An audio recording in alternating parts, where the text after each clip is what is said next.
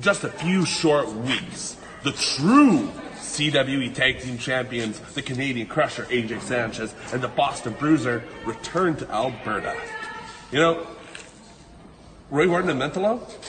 I mean, really, can we call them CWE Tag Team Champions? No, I mean, they're not doing anything. Roy isn't even coming up to wrestle. He's not even in the country. And if I'm picking hairs, I actually beat him in a tag team match for Steel Domain Wrestling like a couple weeks ago. So as far as I'm concerned, on that principle alone, he should just give us back the CWE Tag Team titles. So let's just let everybody know that we are the unofficial CWE Tag Team Champions. And when we come to Alberta, PU Alberta, well, we're going to be facing the Warlord, and we've had history. And a bunch of jabrones with the Warlord, too, though. And we've had history with the Warlord.